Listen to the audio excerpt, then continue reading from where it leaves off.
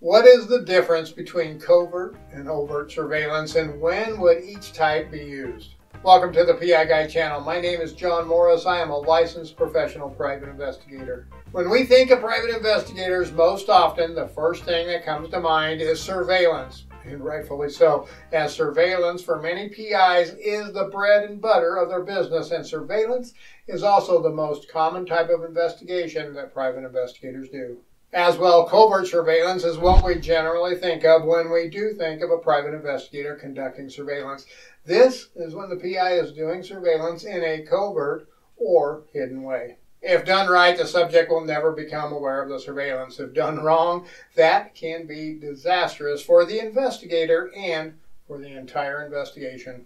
Covert surveillance is typically accomplished through stationary, mobile, or a combination of the two types of surveillance. Stationary covert surveillance is most often conducted with a PI sitting in a surveillance vehicle down the street or at a distance, watching for the subject and any activity at the subject's location. Covert stationary surveillance could also be conducted by the placement of hidden cameras watching the location of the subject, where the PI could monitor those cameras live or review the video captured at a later point in time. I have also had cases where I was conducting covert stationary surveillance while sitting in a coffee shop, fast food restaurant, library, and other public places where I could see the subject's location, but those opportunities are rare. Stationary surveillance, where the PI is sitting inside a vehicle, is the most common way and requires the private investigator to utilize tactics to remain covert. These tactics may include sitting in the back seat, utilizing dark tinted windows, having blackout devices in the windows so no one can see inside the vehicle, and other strategies to ensure they remain undetected. Typically, while on covert stationary surveillance, the PI not only doesn't want to be seen by the subject of the investigation, but they also do not want to be noticed by nosy neighbors or anyone else for that matter. In most cases, a PI doing stationary surveillance will in fact end up doing mobile surveillance at some level during the course of the surveillance too. When a PI is conducting covert mobile surveillance, there are specific strategies he may employ as well to ensure the integrity of the investigation. Some of these tactics for mobile surveillance in a vehicle include following at a distance, following in another lane of traffic, and utilizing other vehicles to block the subject from seeing the PI's vehicle. A good surveillance investigator will also be keeping an eye out for obstacles and hazards well ahead of the subject, making a note of special markings on the subject vehicle, and doing pre-surveillance research to determine the subject's activities. A more difficult type of mobile surveillance is what we refer to as foot surveillance. This can be more difficult because of many factors. If the subject goes on foot, then gets on a bus or takes a taxi, an Uber, or any of those rental bikes we see all over in larger cities, then suddenly the PI may be left in the cold with no way to continue the follow.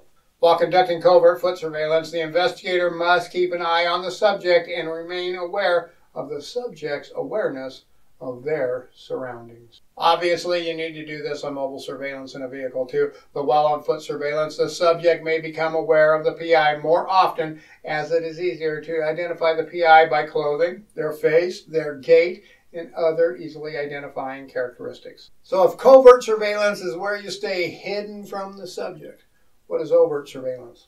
Overt surveillance refers to conducting surveillance in a manner where the activity of surveillance is not being hidden, or in layman's terms, it is being done in the wide open for all, including the subject, to see.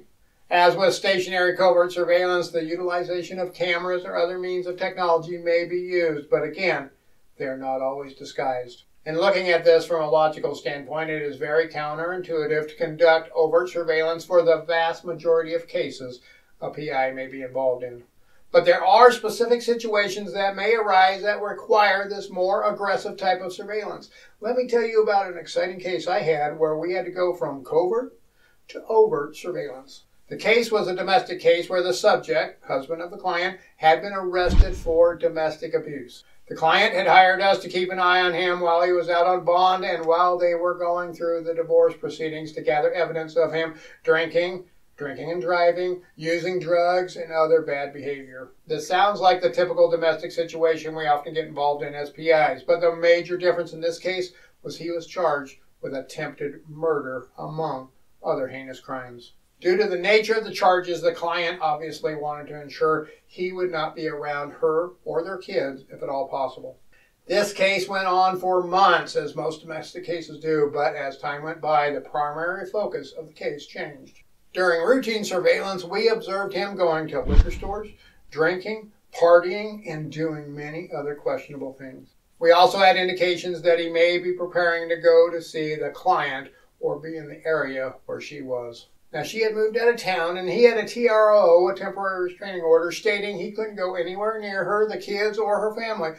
But due to his employment, location of his friends, and his odd behavior, he was often observed getting dangerously close to where she resided.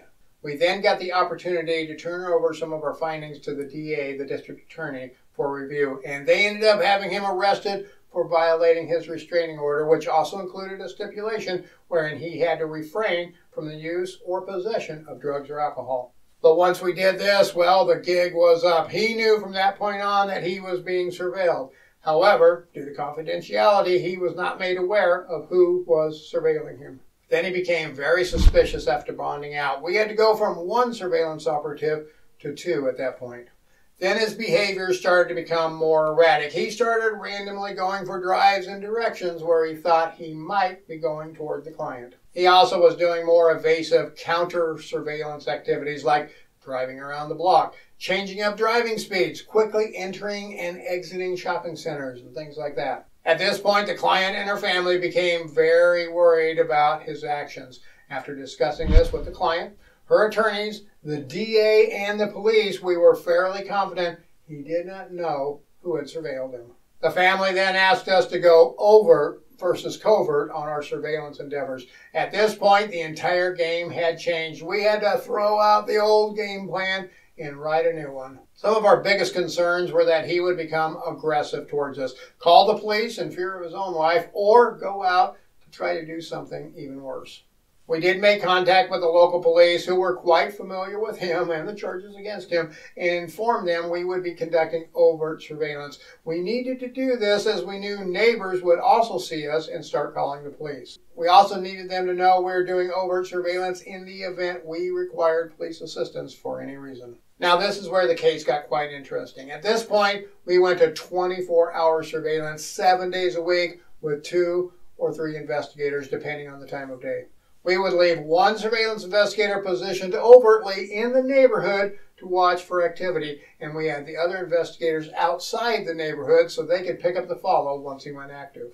When we went on mobile surveillance, it was usually overtly too, but we still maintained our distance as we did not want to cause him to panic or do anything irrational. We just wanted the subject to know we were watching him.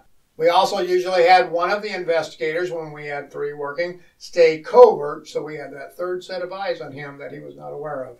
In the long run, this case went quite well. He became aware of us, obviously, and he even got comfortable with us to a certain point, like waving to the investigators, often with a single finger. He did end up getting divorced with no parental visitations allowed, and he did get a new place to stay for a while at the state correctional facility. I am fairly certain he thought we were the police following him, and we were fine letting him think that too, as it helped ensure a safer investigation and a positive outcome. Other cases we have had that involved overt versus covert surveillance include situations where we were protecting physical assets, ensuring a subject did not go near those protected assets, and other rare domestic cases. And rare is the key word here. Rarely would a PI ever do overt surveillance, as it is counterintuitive and counterproductive for the vast majority of the cases we work. Most of our surveillance cases are quite dull, quite predictable, and most definitely entirely covert. And if you would like to see what a typical surveillance case is like, well, I made this live surveillance video right here that goes into those details, so check it out now. Really quick, I want to send a shout out to the PI Guy Premium Channel supporters.